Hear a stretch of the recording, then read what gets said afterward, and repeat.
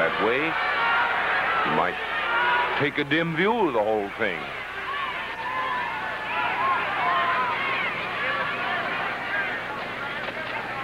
Absolutely nothing wrong with Mr. Dempsey that he can't cure in your regard, George, with a good hard right.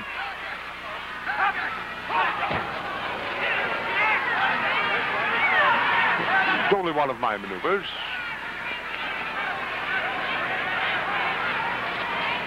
Rather illegal, I'd say. Here we go again. Dempsey trying to prevent it this trip. Leg off.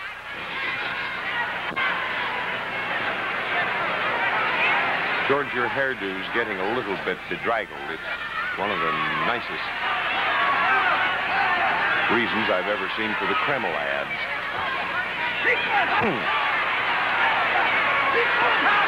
There's another one. These broad arm licks are included as part of the category, and George almost went out of the rink there, boy.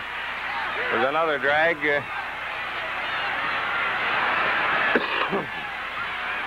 Lee, these kids have stirred up the ring dust here. Frankie got poked in the tummy. That's what's the matter with him.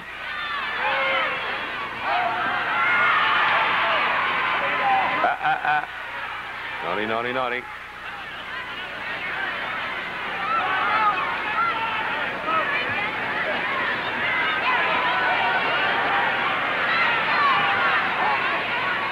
Oh, we're going to play smush smush now.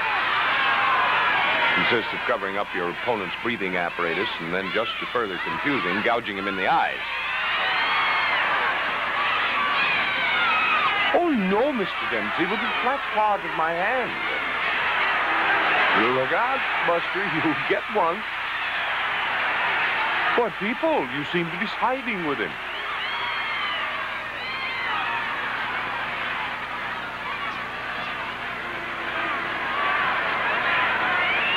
Frankie's trying to get his vision back somewhere around 2200 here. Or at least 2190. Might blurred to him. Uh-oh. Fair for one, fair for the other, Georgie. Why, that haircut of his vibrates like an O-cedar mop when he gets hit, doesn't it? Charming. And another one. Almost got Bill Clinky, our sound man, then. Uh-oh. There was a falling headlock. This is one thing that George has developed and rather feels kindly toward. There's a count of 1, 2, 3. Actually, Jack had to make a count of 2, another count of 1, and then finally a count of 3 if you were watching there. But the crowd buys Gorgeous George's win. Mr. Frain's usher, your Wrigley's is showing there, boy. Don't chew so vigorously.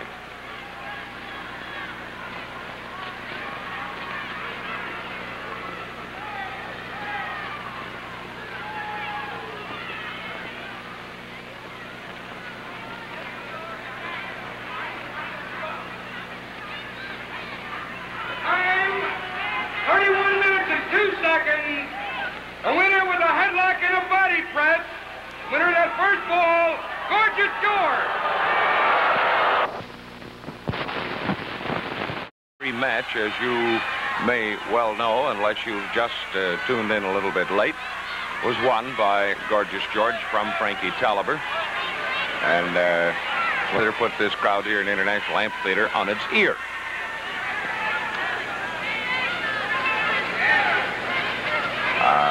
George, not too many promenades, boy. There's a 10-second whistle. No, the bell didn't ring. It did ring, didn't it? No, old boy. If a whistle sounds like a bell, you better have a physical checkup. You know what they say, after body slams, you start hearing bells everywhere.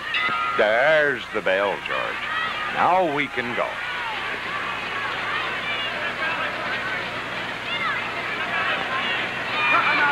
Oh, yes, we see you're out.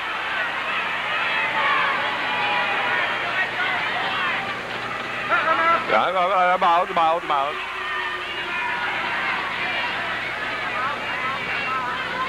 Everybody mocking him to the ring here. I'm out.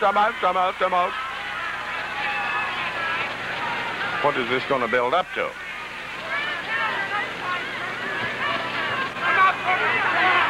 You hear what Tolliver said? He says, we'll stay out.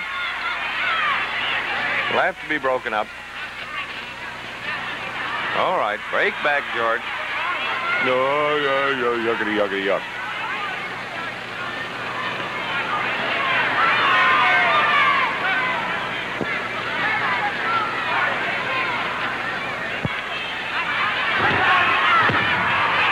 Now, wait a minute, George. You got to give him wagon room, it says here. Why, you.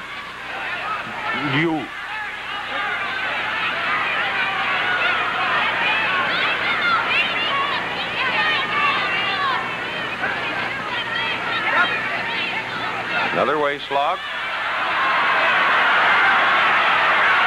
Everybody's yelling for Frankie to throw him out over the ropes. Nice break.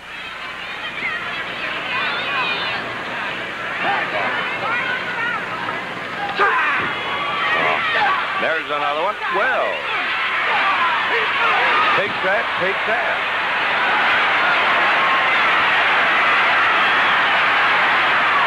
Oh, the lion is wounded.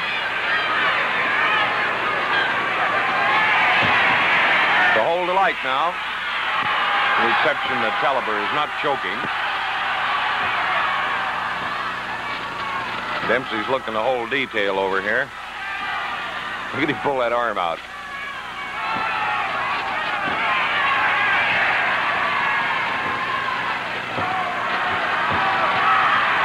Careful now, boys.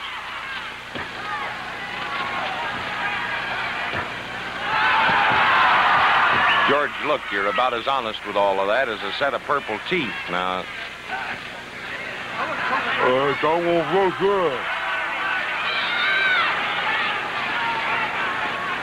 our orchid man is becoming slightly draggled, looking like one after the spring prom, if you know what I mean. The old toast to the coast.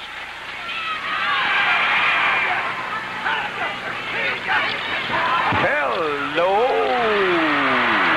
Boy, he wasn't figuring on that one. Winding up that way, the body slam and the press. One. Look out, Jackson. Yep, they're under the ropes. Will have to be broken up. That always helps his thinking. See how Tolliver brought that knee up there?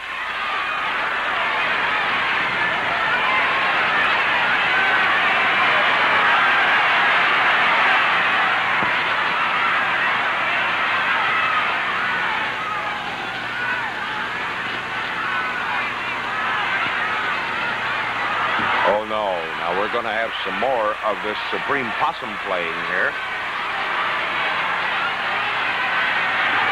See what I mean? Well, there's a hammerlock on George. Don't think he counted on the maneuver winding up that way. Oh, with the flat of my hand, Mr. Dempsey.